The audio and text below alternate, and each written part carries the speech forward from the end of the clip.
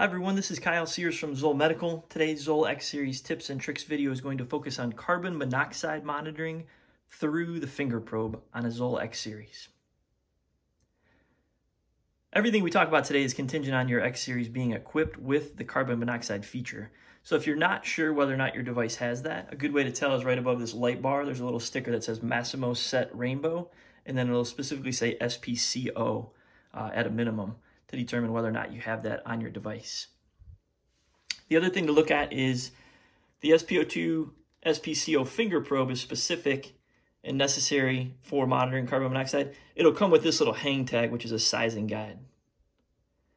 So anytime you put a finger probe on, ideally you're going to place it on the patient's non-dominant ring finger.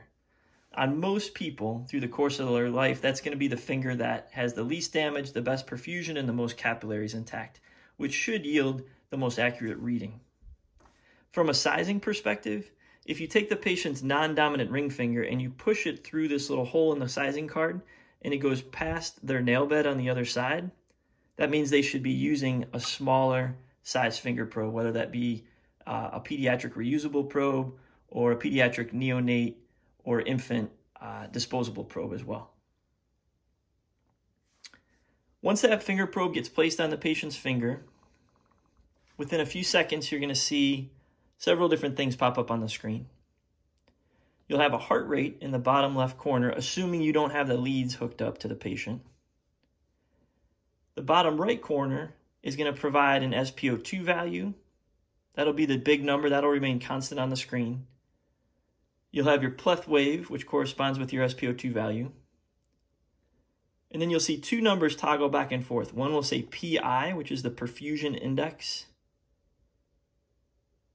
and then SpCO. So your SpO2 is taking into account total blood gas saturation. What it doesn't do is tell you as a provider how much of that total blood gas saturation is comprised of things other than oxygenation. So in this case, by having SpCO, it's going to tell me that, yes, my SpO2 is 97%, my total blood gas saturation, but here specifically, I have a CO level of 1. My perfusion index, which we want to be 1 or higher, is telling me whether or not the finger probe I have on this patient is perfusing properly enough to legitimize the other values that I see on the screen.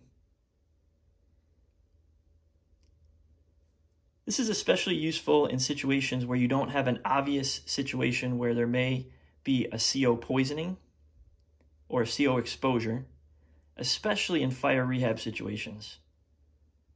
The concept of monitoring firefighters' carbon monoxide levels as they leave a structure fire is an NFPA standard and really should be compared to a baseline that is established outside of a fire situation.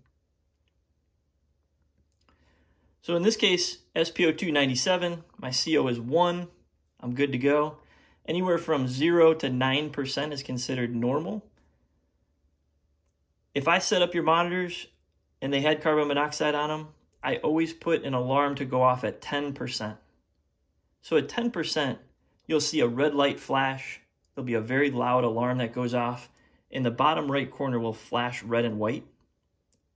That's the monitor saying, hey, this patient has a total blood gas saturation of whatever it is, but more specifically, 10% of that is comprised of carbon monoxide molecules. That's usually the point where people start to feel a little bit nauseous, maybe they get dizzy, and obviously the higher that number goes, the worse off that patient is. You can acknowledge those alarms or cancel them by hitting the bell and the bell with the /3 button, but in this case, it's going to put up a 1:30 countdown. And after 1:30, if that level is still 10% or higher, it's going to go off again. And again, that's the monitor saying, hey, this is not a good situation. This patient's probably not feeling very well. You need to do something about it. So hopefully that gives you a little bit of perspective on carbon monoxide monitoring. Please let me know if you guys have any questions, and hope you have a great day. Thanks so much.